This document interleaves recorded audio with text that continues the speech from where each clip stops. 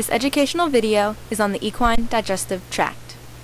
If you need additional time on any slides, please feel free to hit the pause button until you're ready to move on.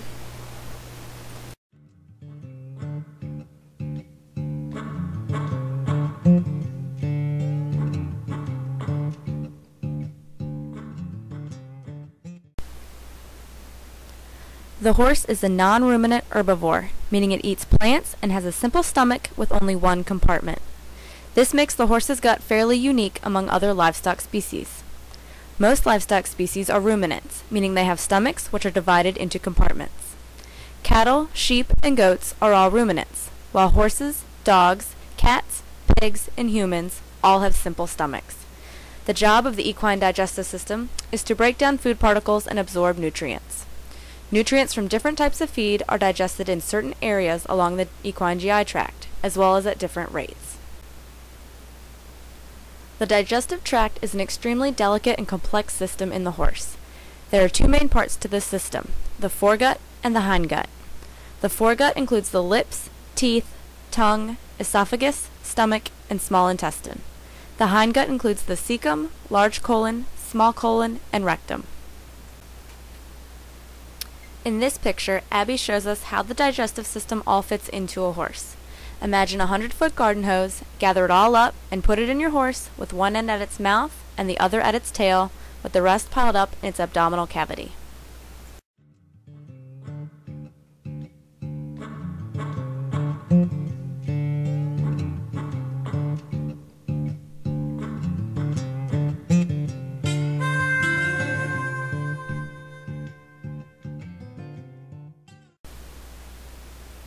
With the extended length of the digestive system and the complexity involved in digestion, it is extremely important that everything work properly and remain in the right place at all times. If any part of this is not able to function properly or becomes displaced, the horse can have multiple problems, including oral problems, choke, gastric ulcers, and intestinal problems. Let's get started on how the equine digestive system works.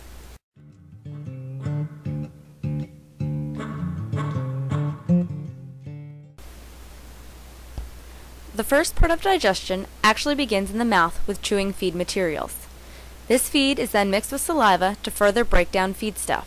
Once the food is chewed, the base of the tongue will push the food past the soft palate and into the pharynx. The pharynx connects the mouth to the esophagus.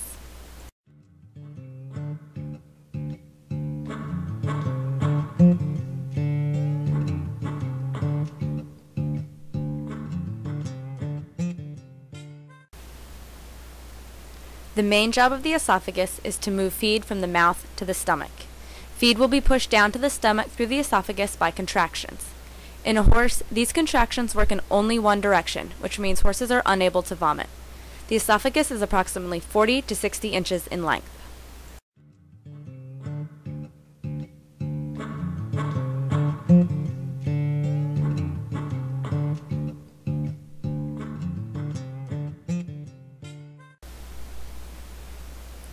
The main problem associated with the esophagus is choke. While eating, horses hold food at the back of their mouth before swallowing. When food is mixed with the saliva and then propelled down the esophagus by the strong muscular contractions.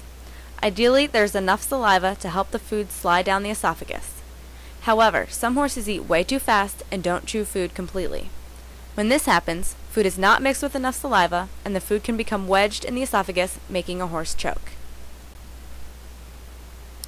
Food from the esophagus then travels into the stomach. Only a small amount of digestion actually takes place in the horse's stomach. Remember from an earlier slide that the horse has a monogastric stomach, meaning a single compartment or a simple stomach. The stomach contains mainly digestive enzymes and hydrochloric acid. An equine stomach can hold only about 2 gallons, and food will remain in here for approximately 15 minutes or until it's about 2/3 full. After this, the stomach will empty into the small intestine. The horse's stomach is not very large because they were made to continuously graze and take in small amount of forage on a steady basis. One of the problems associated with the equine stomach and digestion is ulcers. Since they are supposed to continuously have food in their stomachs, the horse continuously produces hydrochloric acid to help break down feed material. When horses are fed at certain times only, this acid can build up and become extremely acidic to the stomach lining, which increases their risk for gastric ulcers. Two other problems associated with the stomach and digestion is rupture and colic. If the stomach becomes too full, such as during a grain overload, the stomach can actually rupture. Remember, horses cannot vomit, so once the food is down, it's down for good. If the stomach is too full also, it can make the small intestine distend or expand, which is extremely painful and a very common cause of colic.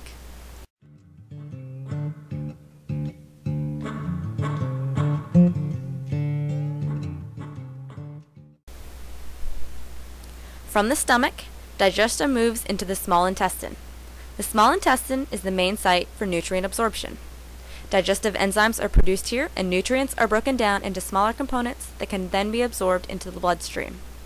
Almost all dietary fat is absorbed in the small intestine, including soluble carbohydrates, amino acids, vitamins, and minerals. It is about 70 feet in length and can hold approximately 30% of the capacity of the entire digestive tract. For as long and as important as the small intestine is, it's only about 2 inches in diameter.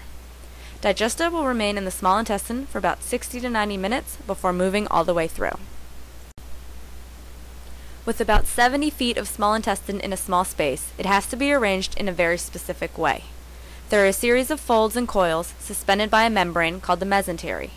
The first section is in a U-shaped curve, which helps prevent digesta from being forced back into the stomach if it becomes distended. If a blockage occurs and feed plugs up into the small intestine, it can back up no farther than the stomach. The one-way valve between the stomach and esophagus keeps it from coming all the way up into the esophagus. The vessels in the mesentery can also be involved in obstruction of flow of blood, or even create strangulation of the intestine in some causes of colic.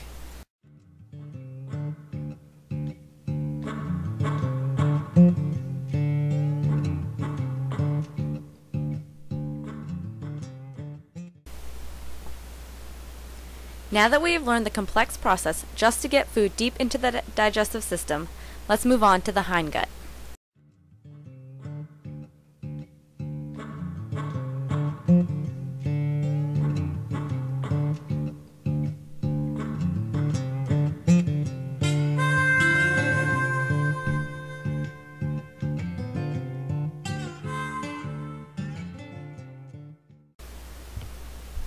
The large intestine is comprised of multiple parts, including the cecum, large colon, small colon, and rectum. In the large intestine, enzymes break down plant fiber, which is then converted into fatty acids, which are absorbed and provide the horse with an energy source.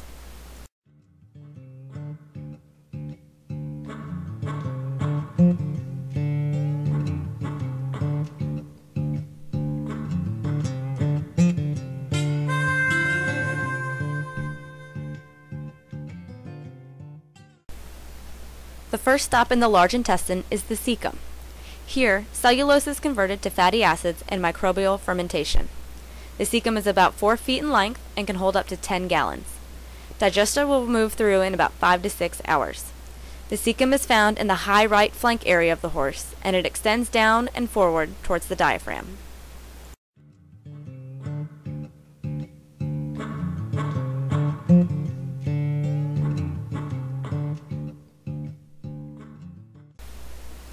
If a horse overloads on a meal or has too many soluble carbohydrates, it may overwhelm the capacity of the foregut and can cause undigested food to spill into the cecum. The hindgut is not equipped to handle this overload, so the bacteria in the cecum may produce excess gas from digesting food components that should have been digested earlier. The result of this gas can be pain and colic as well as diarrhea. The microbial population of the hindgut is specific to the horse and its diet. This is why diet changes have to be made very slowly. From the cecum, digesta will move into the large colon. The large colon is built for nutrient absorption and continued microbial activity. It is approximately 10 to 12 feet in length and can hold about 38% of the digestive tract's capacity, which is the largest amount along the entire tract. Food will spend 36 to 48 hours here.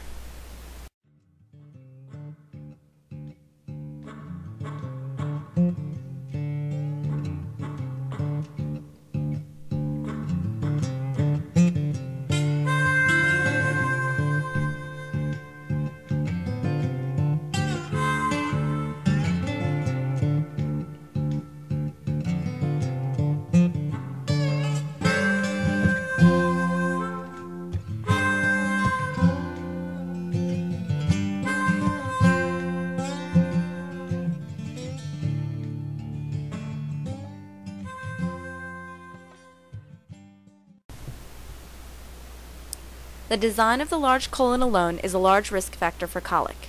The ventral colons have a sacculated construction which resembles a series of pouches. This design facilitates digestion of large quantities of fibrous materials.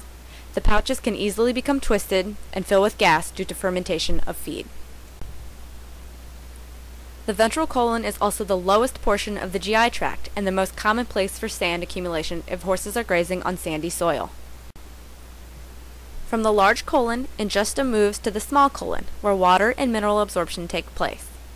Also in the small colon, the contents begin to take on a solid shape and mold into fecal balls. The small colon is 10 to 12 feet in length and about 4 inches in diameter. It has a capacity of around 5 gallons.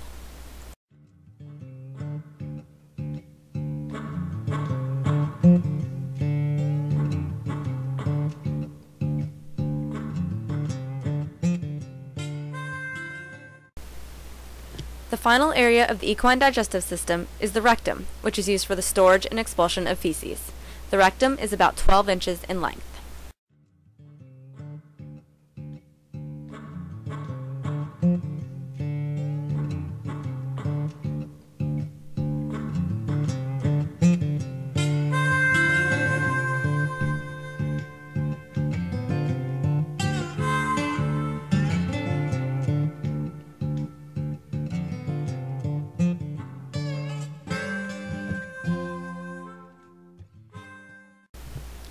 We hope you enjoyed this educational video on the equine digestive system.